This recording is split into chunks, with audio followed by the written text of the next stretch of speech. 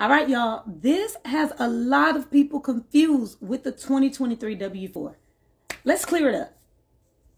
Okay, so for those that don't know, the W-4 controls how much money in federal taxes is being deducted from your paychecks every time you get paid.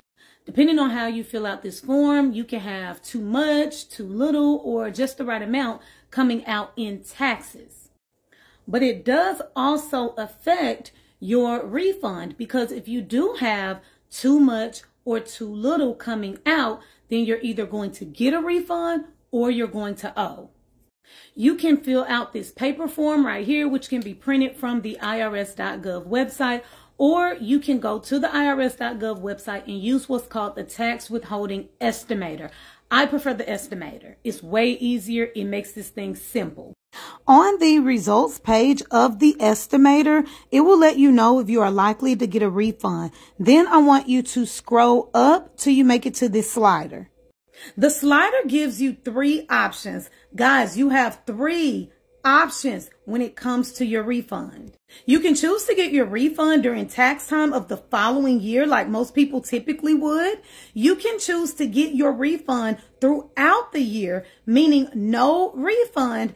Or you can choose to do both. Get some of your refund throughout the year and get the rest of it during tax time the next year. What you choose to do with your refund is all about perspective, okay? One perspective is this.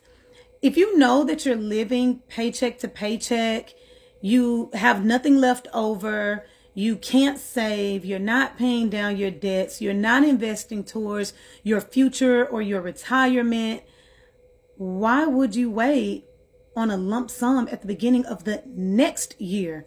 You need that money now, and you need to start putting that money to work. Or another perspective, hey, I want that lump sum at the beginning of the year because I know that I am not disciplined, and I would not be disciplined getting it throughout my paychecks. But I really want y'all to think about this.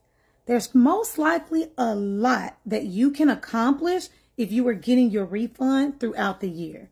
And that's what we teach.